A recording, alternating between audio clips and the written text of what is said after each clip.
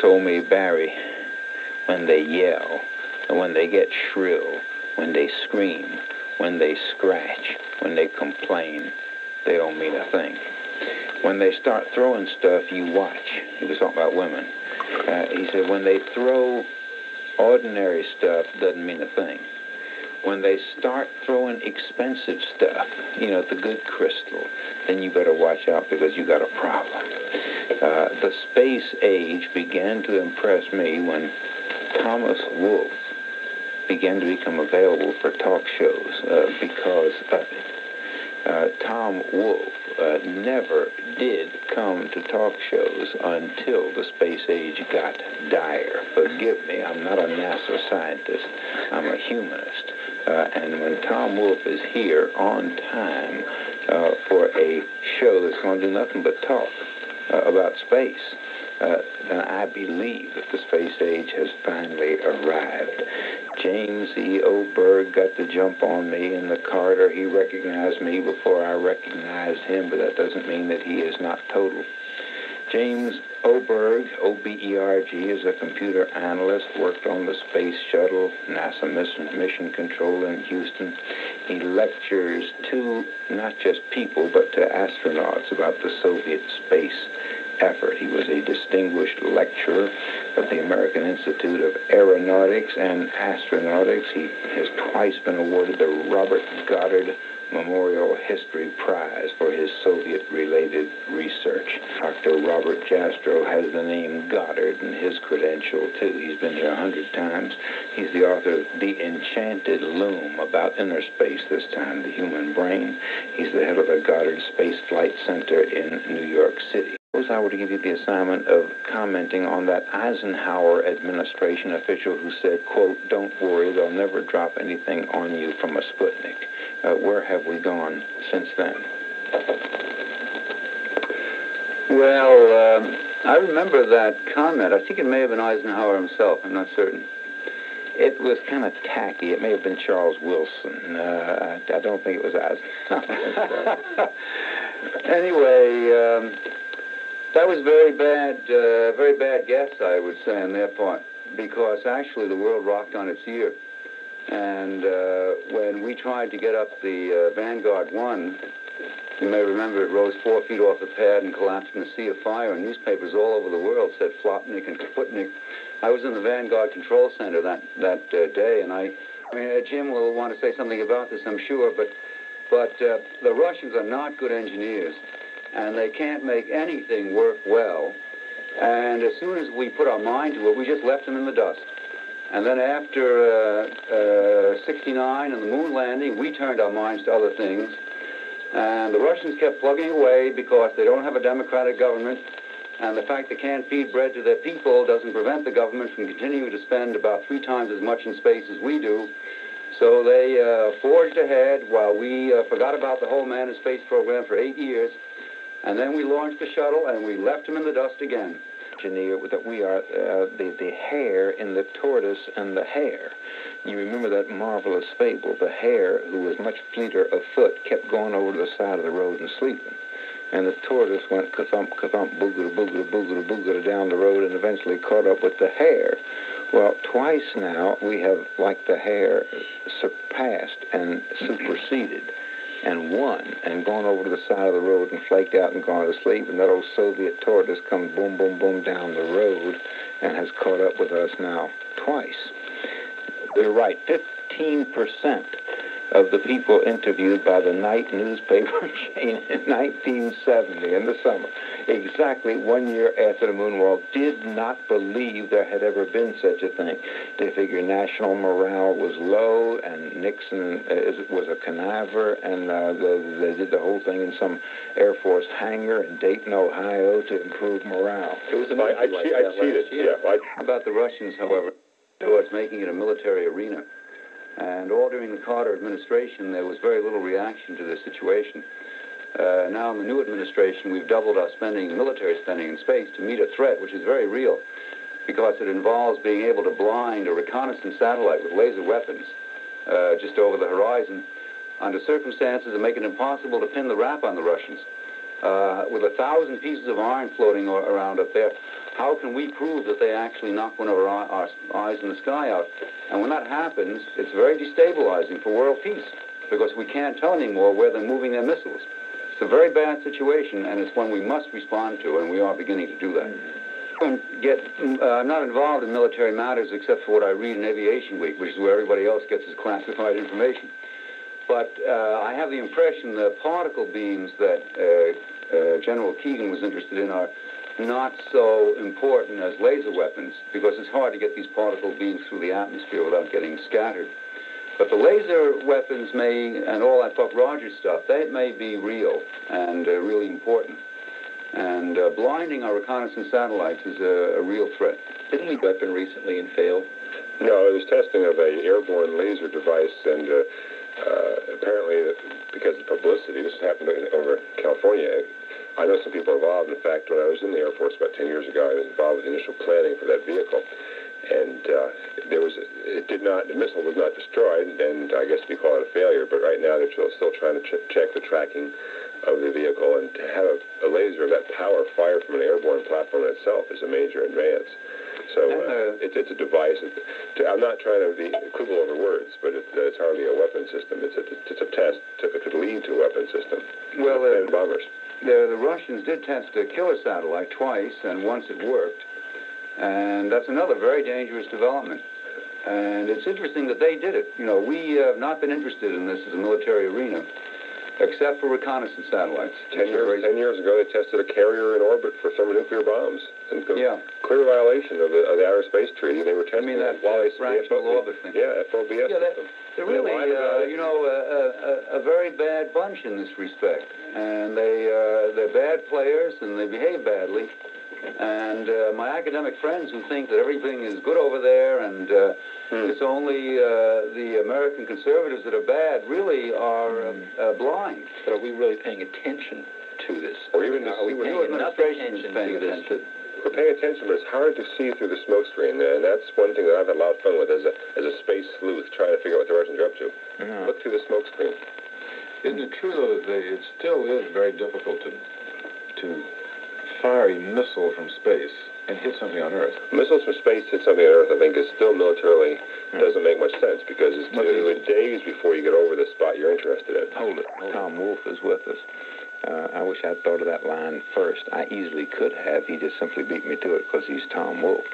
I saw him in a normal tuxedo, black suit, and a white shirt and a reception line in the Hotel Plaza, probably the best address in the whole USA, party for William F. Buckley, Jr. Tom Wolfe, who's been frequently admired by William F. Buckley and apparently on many occasions returns the favor, was standing in that reception line, and I looked at him and I blinked.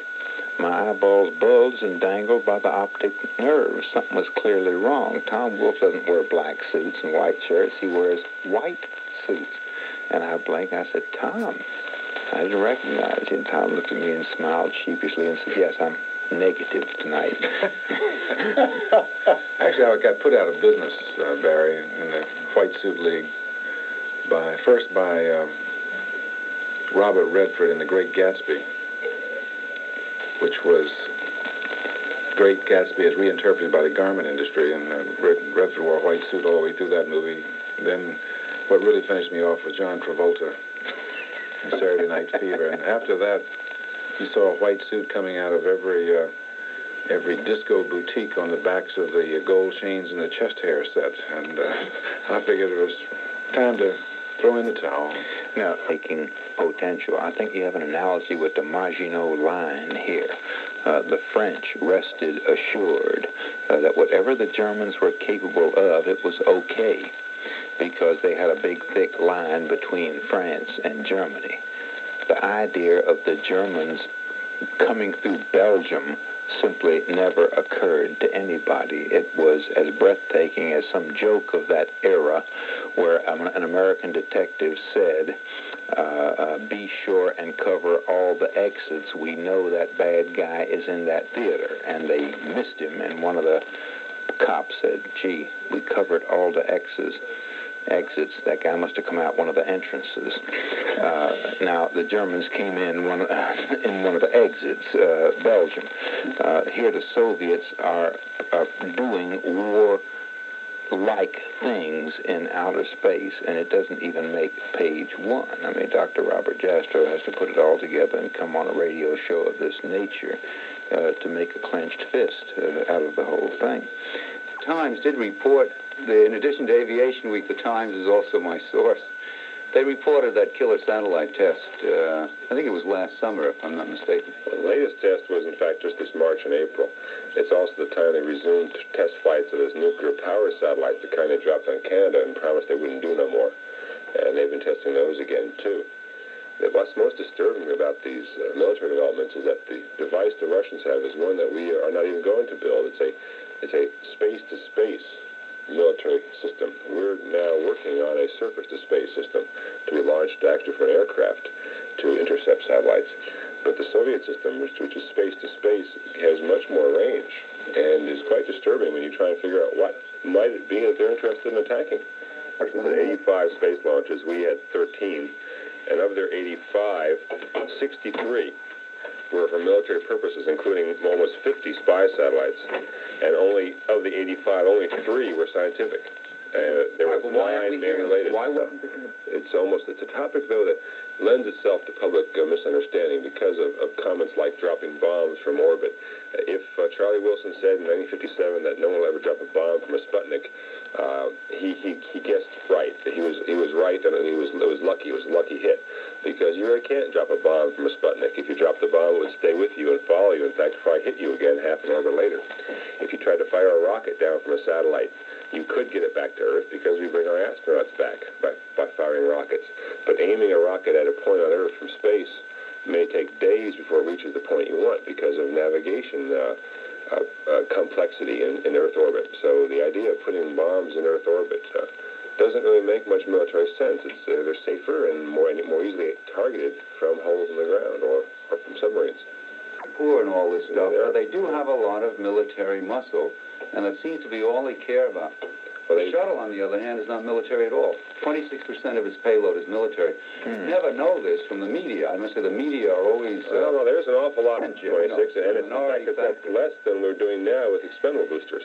The Soviets have unleashed a real vicious and hypocritical campaign against the shuttle, claiming it's the Pentagon's new space fleet, and they're doing it with a typical pattern, a mixture of misquotations and fabrications and then exaggerations. Saying this aided and abetted by some of our media commentators. They quote some people. They quote Science magazine. They quote new scientists. They quote other spokesmen who have all kinds of anxiety over what we might do with the shuttle. The worst things we might do with the shuttle, the Soviets are already doing with expendable boosters. Well, if the Soviets are as inept as the two of you are saying, that we have anything to worry about. Inept is... I would like to see a T-54 tank come in. I mean, knowing it was built with 20-year-old technology. It still can fire a pretty hefty projectile at you, and they may not be able to get to Venus, or they can get to Venus fine, they may not be able to get to Jupiter, but they can, their military technology is not bad. In the last 8 years, when we did nothing in manned space, they kept on pushing, and they finally overtook us. At the time of the Apollo-Soyuz mission, one of our American team on that mission told me that they were really horrified or amused, whatever, by the state of the Russian technology, and when they exchanged visits between the two capsules. And at that time, they were in a very crude state compared to our space technology. But in 8 years, they caught up and they passed us. And now, again, we passed them, of course. I had tried so hard to get on the moon, though, in 1968, 1969, and then pretended they weren't trying at all. Right down to the last month before we fired Apollo 11, they tried to put a little robot thing on so they could ace us in the world press, and they even failed there. Yeah, that was Dr. Jastrow point, a very important point here, that the Russians, after losing the moon race, finessed us by claiming they never had been in the race, and in very large degree took away the political significance of our victory in the moon race by saying, well, it wasn't really a race, we didn't really intend to be in there. Well, that's baloney. They were lying, they wanted to get there, we beat them. Yeah, this is a well-known and well-documented fact. And it's so interesting that the American academic establishment and the press and media are so keen to see bad here and good there that they have accepted this myth and swallowed it whole. Wow, Wolfe, who was always in outer space in many ways, but this time under his real name, author of The Right Stuff. The Right Stuff. Tom, pretend that I'm your publisher and you haven't submitted a manuscript yet, and you're telling me what The Right Stuff is about. The Right Stuff is about the competition among pilots that preceded the Mercury program, the first program that NASA had in space, and then went on during. It's really a book that's more about the psychology of the pilot than about... Mercury was way back at the beginning. That was before Gemini and before Apollo. That's right. It was the very first. It began... Well, the men were selected in 1959, and it ran for 4 years, and finally it began. The program finally got off the ground with Alan Shepard's flight. The suborbital lob, flight, which did not impress the world a great deal because it came after Yuri Gagarin's, very shortly after Yuri Gagarin's orbital flight for the Soviets. I'm trying to remember which astronaut it was who was reprimanded officially for sneaking a corned beef sandwich on board. Oops, that's where our latest guy who's in Columbia, our John Young, the veteran pilot who you saw bounce up and down at Edwards Air Force Base when the Columbia came back from space. He was 50 years old, still on duty, and in fact, still one of the crackerjack old jet test pilots that we have in the program. As a matter of fact, that flap over the corned beef sandwich had a kind of unrevealed script to it. They made such a point of it when he took this sandwich into Gemini 3, because a lot of the engineers at NASA were getting sick and tired of the power of the astronaut. The astronaut went into the program as a guinea pig, really. Somebody who wasn't even a pilot. A monkey, I guess. A monkey, right. He was like, well, the old test pilots like Chuck Yeager used to say a monkey is going to make the first flight, and a monkey didn't. A chimpanzee made the first flight in the Mercury program. Then Alan Shepard went up, and then another chimpanzee went into Earth orbit, and then John Glenn went up. Because the astronaut really did very little in Mercury. And so, but the astronaut was a great American hero, and perhaps the last national heroes we've ever had were the Mercury astronauts. So try to cut. They really wanted. A lot of people at NASA wanted to cut the power of the astronaut down a bit, and so when, against all regulations, Young took up this corned beef sandwich, which was actually a rather harmless thing. All in all, they did make a point of it, and he was penalized to a certain extent. Also, Gemini 3 was the last time they had let an astronaut name a ship. Gus Grissom named his Gemini spacecraft the unsinkable Molly Brown. It was his first spacecraft. The Liberty Bell had sunk, and in the Atlantic Ocean, it was lost. And after that, they said no more of this sort of personality cult of the spacecraft. And they just had numbers from that Gemini 4, Gemini 5, and so on. That's how far back John Young goes, incidentally. But you're not 1/4. Well, no, maybe not an eighth. Well, there was actually a little when Neil Armstrong did his first commercial. He did it for the American Banking Association. He's better known for the ones he did for Chrysler more recently. He did it for the American Banking Association, and with him in this series of commercials was Scott Carpenter, who was the second American to go into Earth orbit, and Byron Nelson, the golfer, who had retired 20 years before. It was very dignified commercials in which Armstrong merely said that he believed in free enterprise and that he knew the banking system was a part of the greatness of the country and so on. Well, they had a follow-up survey to see the impact of these commercials, and just as you indicate, an extremely high proportion, almost 50% of those who did not know who this man was, Neil Armstrong. Only about 35% knew who Scott Carpenter was, but about 75% knew who Byron Nelson was. Oh, come on. And he had retired 20 years before. That Soviet dissident poet, Yevtushenko, his detractors at the time said he was a potted plant, he was a house dissident, he was a ruse, he was a cat's paw, he was a pawn, he was a patsy, and I kind of believe that, because if he weren't, we'd have still been hearing about him. In other words, the Soviets cleverly said, hey, the West wants a dissident, we will nominate a dissident and give him dispensation to dissent. Anyhow, I had him on my radio show in New York City, and he was a little bit late, but the switchboard girl called me out and said, there's somebody out here who is supposed to meet your guest. And I went out there, and there was a short fella.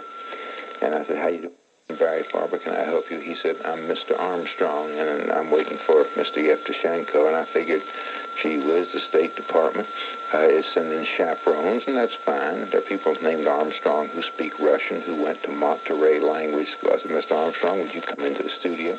I made him comfortable. I even offered him coffee. I didn't talk much to him. He didn't talk much to me. He sat there patiently and waited for Yevgeny Yevtushenko, who was yet to come. Well, Yevtushenko came, and he was like an unmade bed. You know, he really looked the part of a dissident poet from some Slavic country, gangly, all hands and glands, you know. And then he came down the hall and went into the studio. And I was talking to him, telling him about the show, and we were going to be on for 45 minutes, and I was going to ask him anything I pleased, and this was a free country, and I hope he didn't mind embarrassing questions about the Soviet Union and every kind of... All of a sudden, he looked at this man who I thought was a State Department interpreter chaperone, Mr. Armstrong, and he lit up, and he said, Neil, and he ran over and embraced Mr. Armstrong. That was Neil Armstrong, that guy who I thought was an unspectacular State Department chaperone interpreter turned out to be the first man in history to walk on the moon. I said, Mr. Armstrong, gee, I'm sorry. You got to forgive me. I did not recognize you. I just wasn't expecting you. It was like meeting somebody in Asia. I mean, here, you know, Mr. Armstrong, I didn't know. Forgive me. Would you mind letting me pull up a chair and another microphone and have you join us in these proceedings? He said, oh, no, I'm just a friend of Yevgeny, and we're going to have a bite afterward. I'll just sit here in the corner. I said, well, may I allude to the fact that you are present? He said, oh, no, I really wish you wouldn't. It's Yevgeny's day, and I'll just say, can you imagine sitting there doing an interview with Yevgeny Yevtushenko with Neil Armstrong? I mean, can you imagine sitting there, and what if they'd had radio back in the 1400s? Can you imagine interviewing some mud scow pilot off the coast of Italy when Christopher Columbus is sitting in the corner of the same studio, and you're not mentioning anything, and you're not noticing. We have ourselves. Is there anybody else who is a serious contender in space? Oh, yes. The Europeans are so anxious to get a piece of this action that they have built a rocket called Ariane, which is trying to steal our space shuttle business away. And they were just delighted when we fell behind in the shuttle, but then to their chagrin, they had a bad launch a while ago, and they fell behind. But they're still in there trying to underbid us. It's straight economics and dollar return on a magnificent R&D program. Has nothing to do at all, really, with science or with other matters. That's all icing on the cake. What kind of action? I mean, where is the payoff? The payoff is in launching. What they're looking for is a piece of the launch business, because communication satellites and Earth resource satellites that can tell you from 600 miles up in the sky what kind of crops are growing on the ground and where the mineral wealth is, and maybe even where there's oil. These are tremendously valuable applications to businessmen everywhere. And to get those economic satellites up in the sky is itself a big business, which NASA has been undertaking as a service, but the Europeans are trying to get in underneath and cut us out. And the Japanese are also planning a big space program. They've got a pretty good one going already. The only ones who don't seem to care about anything, that betters the lot of the man in the street by raising his living standard are the Russians. They only want to do military stuff in space. But the rest of the world is all economics and business-minded in this area. There's even some private groups organizing to try and build expendable, cheap launch vehicles. There's a group in Germany, the Orbital Transport Group, which has been under suspicion over the years of being a front for somebody or a tax dodge, but they're a private group of rocket engineers who say they can launch rockets. Unfortunately, they got involved in a civil war in Zaire a few years ago, and have tried to pick a safer place to test rockets for, a strip of desert south of a place called Tripoli. Unfortunately, also, it's within Libya. And so they are right now, they're extras, I guess, in the movie on Libya, but they're now part of a controversy. The Israelis accuse them of actually building military missiles for Gaddafi, and they may well have promised Gaddafi missiles, but they apparently are trying to develop a commercial satellite launch vehicle in competition with Ariane and the shuttle. Where would Anyway, Ariane launch from? It's French Guinea or somewhere. I don't know what its present. Right off the Devil's Island. Yeah. And they're ready to go in a few weeks. The third shot is very important. If it doesn't work, they're probably finished. Well, anyway, when I was in Japan, I suggested the Japanese ought to get going on a shuttle. It would be smaller and cheaper and burn less gas, and it would really give us some competition. That brings up the whole question of military activities in that region of space, because when you're 20,000 miles out, that's beyond the range of Earth radar. You can't track things by radar, so there are cameras being developed to photograph objects that far out. Things can go on out in that very important area of space where all these communication satellites are strung along that we as yet don't have complete control over or even monitoring capability in. So it's Anyway, important area. well, it's very simple. We spent $22 billion on the Apollo program. For that, we got the American semiconductor and computing industry, because that miniaturization, which is now the only thing we have in the whole world that anybody else wants to buy. We've even lost our share of the airplane market. Our share of the world's commercial airplane market is down from 75% to 46% as of this year. So there's nothing we make that anybody wants to buy anymore except the things that we develop with the aid of NASA's money and some DOD money. And they pay more in taxes every year than we spent in the whole program. This kind of R&D is the basis of a... Let me tell you a story about Intel. R&D is research and development? Yes, I'm sorry to lapse into that jargon.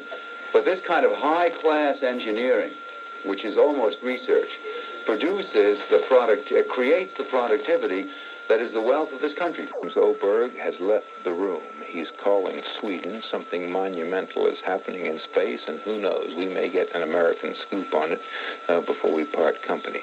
Really now, like in the same position that Columbus was after his fourth voyage to the New World. Columbus made 4 voyages to America. We made 6 to the moon. And at the conclusion of this series of voyages, neither could get any more money from anybody. We're tired of this. There's nothing coming back. That's why we don't all have Spanish names today. You told us that you're going to bring us gold back from the New World, and you brought us balls of cotton. That's about all he could bring back. And they were overset on cotton anyway in Europe. And Columbus died not in obscurity exactly, but he was by far from being a widely honored person upon the time of his death. And it got to the point before the shuttle, in fact, it's in a way true now, that NASA could hardly keep the lights on down in Houston. That was about the size of their It's hard right now. We've got 4 out of 5 of the ceiling lights are turned off for electricity. And to me, the real selling point of space program cannot be sold, and that is what it's really all about, in my estimation, is the exploration of the rest of the universe. We haven't arrived at that moment in which, for the first time in the history of man, this is possible. But no one can sell this idea, and NASA only had one philosopher at the outset, and nobody was in a really mood to listen to philosophy from him. That was Werner von Braun. And NASA didn't need philosophers at the outset, because you only had... Everyone was going to give money to the space program because of the threat of the Russians. Forgive me, I'm beating out my history. I never thought of Werner von Braun as a philosopher. I thought of Werner von Braun more or less grudgingly as somebody who worked enthusiastically for Adolf Hitler, and we were lucky to get him, and then he went to Alabama and worked. See, to me, Alabama is the best denazification program in the world. Yeah. 72 hours in Alabama is going to cure every one of them. There's going to be no vestige remaining. But I figured he was one of them, along with General Dornberger, who... What do you mean, Tom? Because if Tom Wolfe, who is a philosopher, says Werner von Braun is a philosopher, to me that's innocence by association. Well, like a lot of rocket enthusiasts, von Braun, like Korolev, whom Jim described so brilliantly in Red Star in Orbit, the Russian rocket ace, were people who were not... Rocket people were not taken seriously before the Second World War. They were considered a species of nut. And people of that sort had a lot of time to themselves to think about things, and they tend to be a little cosmic in their viewpoint. It was Von Braun who said that one day the sun is going to die, and the earth, if mankind is going to continue as a species and remain alive in the universe, he's going to have a way to escape. And he says we are building an escape route to the stars. Nobody else at NASA was talking along those lines, so far as I know it, and in those early stages, looking to the long-term implications of space exploration. That's quite a philosophical broad jump from trying to destroy England. Well, you didn't mention. Well, he would have built rockets for anyone who gave him the money. I mean, he really cared about it very. There's an old Tom Merritt about the song he's learning Chinese. Yes, Hold it. but he was learning Chinese. Hold it. Don't anybody know who Laika was? L-A-I-K-A. I won a intramural college bowl game with that answer, so I'll pass. You're a kid.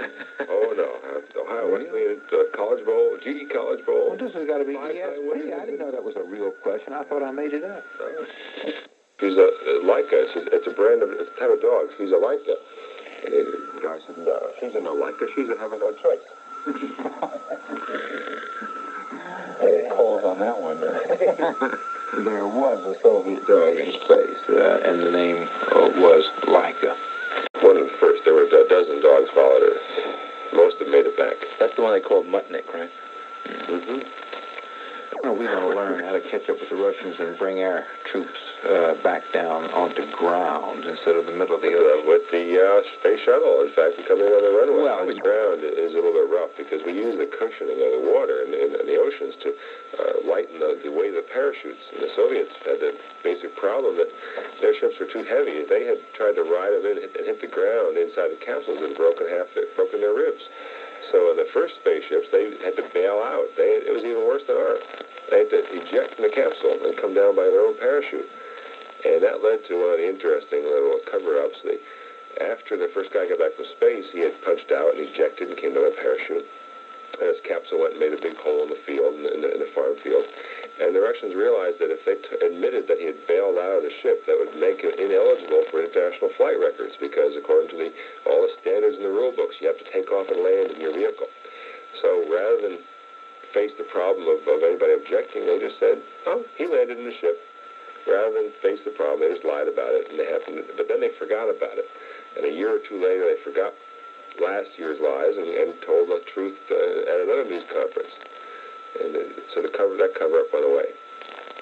As new satellites are being launched, they are most hardened, that they can resist the kinds of weapons you expect hostile forces to have.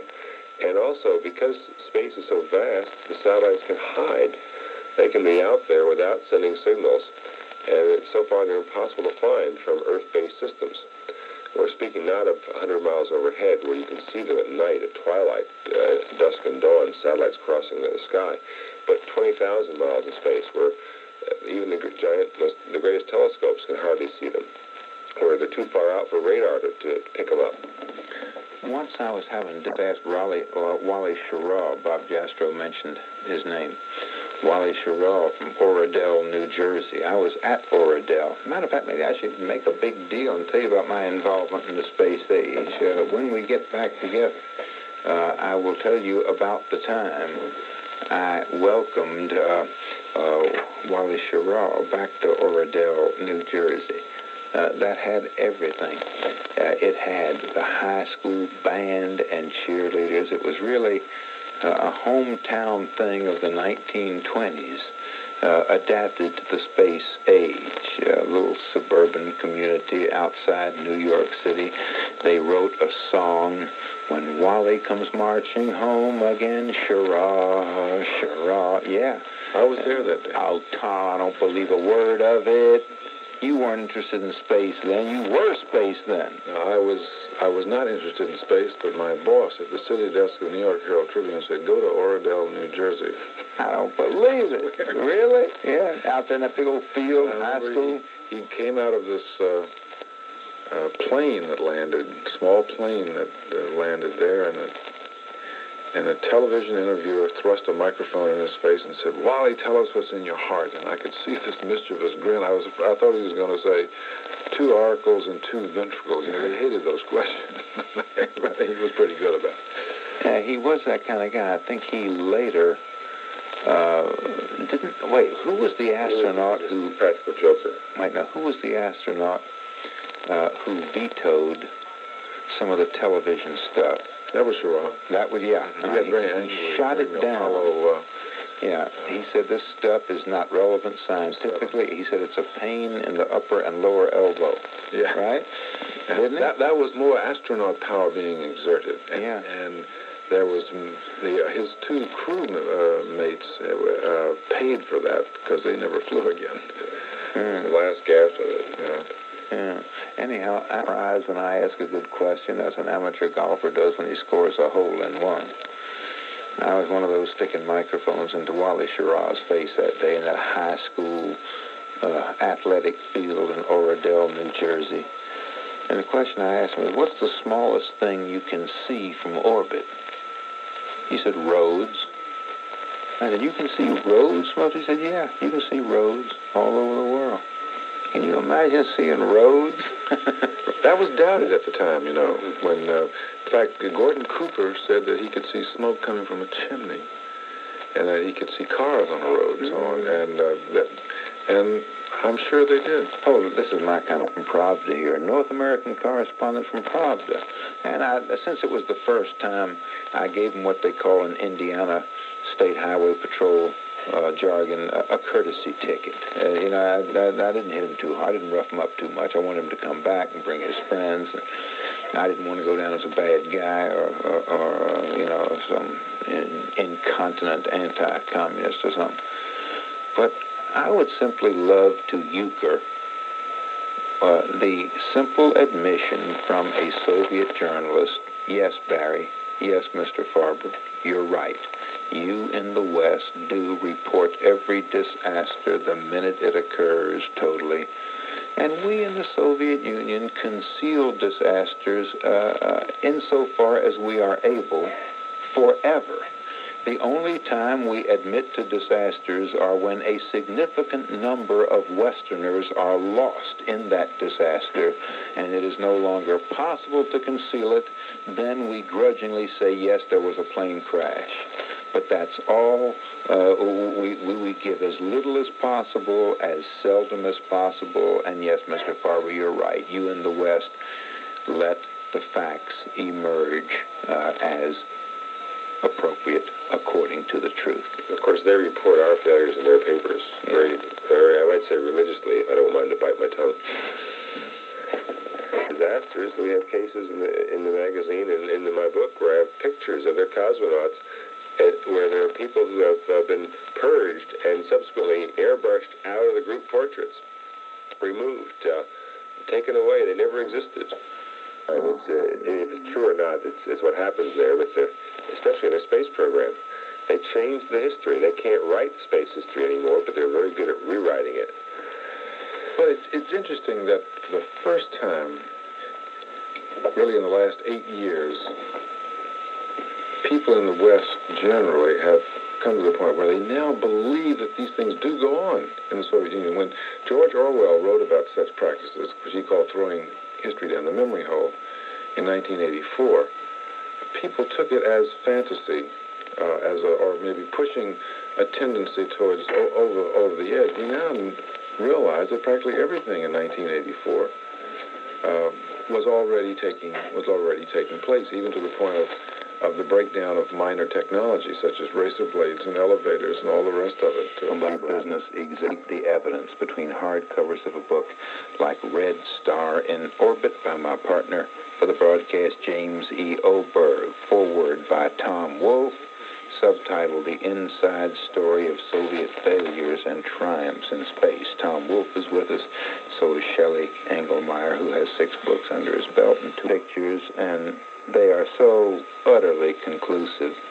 And these, somebody's going to look at these pictures and say, well, gee whiz, how can you think the Soviets are dumb? No, this is not a sign of dumbness. Even though these are very clumsy forgeries, they're a sign of arrogance. They're just a sign of having total control, no back talk. This is the way things are done. They show a group picture, and they wind up not liking somebody in that group, and the next time the picture's published, he's just not in the group picture. James Oberg explained. It's not like they cut him out from cropping the side of the picture. This is a man, in this case, right in the middle of the back row. This is a couple of cosmonauts, the second guy from the right. The next picture, there's just a rose bush there, or a shadow on the wall. I think a lot of it might be arrogance, might also just be clumsiness. They cover things up, they lie about the history, but then they forget what last year's cover story was, and the picture comes out in two different books. I've found, I think, about a half dozen pairs of pictures in which strikingly different forged versions of the same scene appear. And who knows how many other times they've done that and not made the mistake of releasing the original. Well, why would they cut a cosmonaut out of a picture? We're still working on that. There are people who suggest that these guys were killed on secret space flights. It doesn't seem likely to me. I checked those stories out, and they don't seem to be well-based. But it could have been someone who failed a medical test or an ideological exam, or was rejected from the party, or was a heavy drinker, or got killed in a car crash.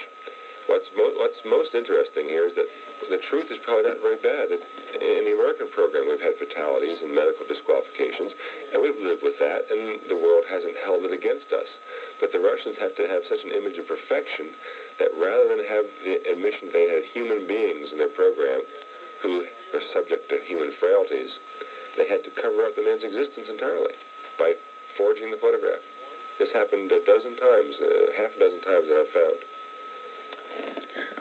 Tom Wolfe. Well, one of the scary things to me is that in some cases they get away with this for so long and on such a vast scale. And one of the most fascinating parts of Jim Oberg's book is the Netherlands disaster, in which, how many, Jim?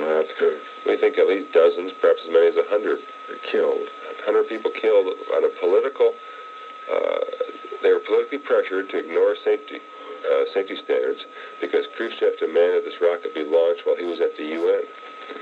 There's a beautiful sketch of that in the July Science Digest, showing the explosion of the rocket. My original suggestions called for bodies flying through the air, but that was a little bit overdramatic.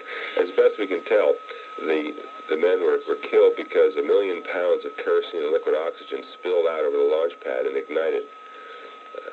And yet for 20 years now, that story has been in rumors, it's been denied and disbelieved, and over the years I've tried to gather what few threads of evidence has filtered out to the West.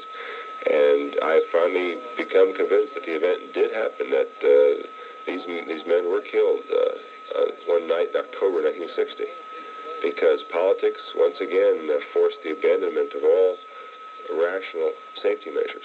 I mean, this is an enormous catastrophe, and it is just now in Jim Oberg's book, for the first time, this is brought out. And you would think that you couldn't hide something that long, but they did it, and we don't know what else they've hidden, not just in the space program. Oh, there's a lot more. Talk of a nuclear accident. In the Urals, George Medvedev, the exiled doctor, brought that evidence. He was denounced by many Western writers as saying that this couldn't have happened in Russia, and yet after several years now, I think it's conclusively proved that Medvedev was correct. There was a nuclear waste accident in the Urals. Medvedev also brought us very detailed accounts of this rocket disaster, and he helped very much in solving the puzzle.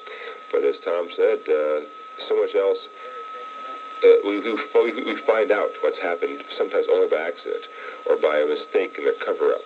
So what that tells us is they have many other cover-ups which probably are successful. And at the end of my book, I have a section where we say we don't know so much about what went on. We still need help in getting all these threads together to solve these puzzles. And if there are military applications here, we really can't tell what they're up to. Let's play some. If it happened to one of our reconnaissance satellites, there should be some damage to it. It might happen at the point where we couldn't tell it was a deliberately hostile act. It might happen somewhere over the Indian Ocean or over Brazil or somewhere, and it's gone. We have a basic problem that we only launch 3 or 4 reconnaissance satellites a year. They each last many, many months. The Russians are much more wasteful, perhaps. They launch 50 a year. They only last a week. But what that means is if we have one of ours shot down, it'll be 3 months before the next one's ready. If the Russians have one of theirs shot down, it'll be only a week. And this is a difference in their operations. So somebody, either the Soviets or us or some third country, interfering with reconnaissance satellites is, I think, a very real possibility. For me, is that many of the Soviet military staff are being taught the true lessons of World War II, which is not, as we might think here, don't get into a war. The lessons are, don't wait for them to hit you. Don't wait for them to hit you first. Preemptive. Preemptive strikes have been big in the news the last week or so. We're hearing all kinds of justifications for one country going and bombing another country's facilities. And in many ways, there's good rationalization perhaps for that. But the Soviets have always felt that that's a reasonable thing to do. That if Stalin had any sense, he would have hit Hitler a couple of years before Hitler had a chance to hit him. And they tell the people in the Soviet Union, the generals, that what's going to happen in the West is that capitalism will collapse because it's got to. Lenin says so, and we believe it, and so forth, as the Russians say. And as it collapses, the capitalists and the fascists will come out of the woods again and make a new Nazi regime and plan in one last desperate spasm to hold off the force of history, which is, of course, old Marxism and Leninism, according to the Russians. They will attempt to make war for one last time, as Hitler did against Russia. And the Russian plan is, and they tell the Tista generals this, that when we see this is about to happen, don't wait for them to gear up and hit us. Nip it in the bud. And that's scary to me, because that's an excuse for them attacking us and claiming it was our fault. Learn Russian. I taught some myself and went to pick some in college and some on the streets of Moscow. Yeah, I'm so happy to... I was much impressed, Barry. I heard you and Jim talking Russian over there. It seemed to me you both had a slight Ukrainian accent. But nevertheless, it came across very well.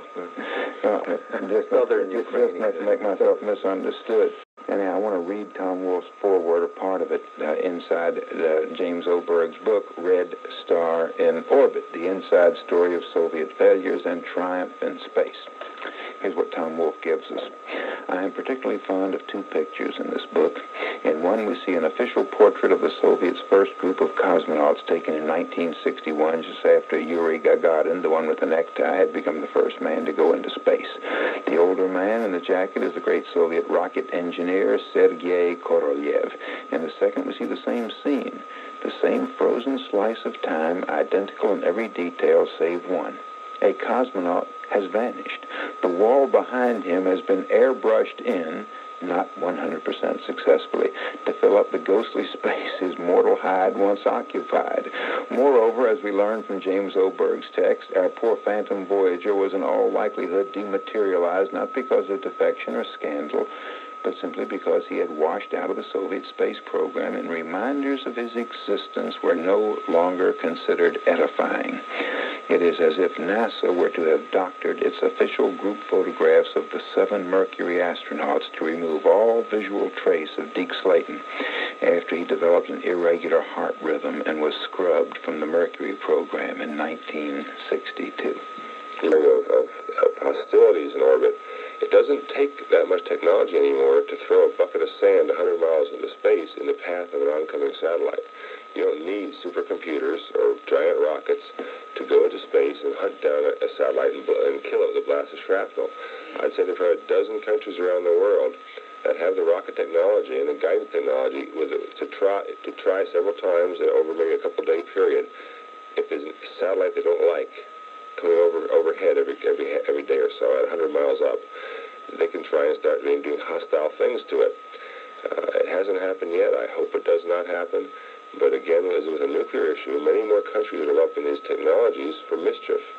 At what point will there finally be so many things up there that there will be the actual chance of collisions? I know space is vast, but the orbits are probably fairly conventional. Folks at NASA are studying that very carefully, and that already, of course, the chance of collisions is very low for big collisions and goes way up for very small collisions. And in fact, half of the collisions, half of the little streaks and pits on the windows of Skylab were not meteorite particles, but were pieces of rocket propellant and metal fragments off of other satellites. It was still up there. They were still up there. Most of these get cleared out because of the atmospheric drag in low Earth orbits, so it's fairly safe down close. But higher up, those satellites are stable for thousands of years, and they'll be there until we clean them up. When first there. Why? Well, we have a private group of researchers, and I say we, this is a very unofficial function, not part of any government agency, a club of radio amateurs who tune in to the radio signals from Soviet satellites. And by tuning in, they can find out often what's going on in space hours or days or before the Russians announce it, or even in cases when the Russians never announce their flights or their true purposes. And this group is named in honor of the founder, who is the head of a grammar school in Kettering, England, the Kettering Group. They've had many space firsts and discoveries over the years. They don't, of course, compete with government intelligence agencies who have much better resources and much better information, and also cannot talk about it, and that cannot tell the public for various security reasons, very good reasons. So this Kettering group of people has been publishing their information on the Soviet space program for many years, and is very highly regarded by everyone in the West. In fact, it's the source of information for the U.S. Library of Congress's Congressional Research Service. The official report to our Congress on the Soviet space program bases its data on the unofficial studies of this Kettering group, this English school teacher and his 10-year-old kids who are listening to radio signals. In Sweden, there's other members of the group, and what they're doing this week is listening to what looks like a very momentous Soviet space experiment, which involves the now empty Salyut 6 space station in a final test, which could pave the way for the next step in the Soviet program, the permanent space station.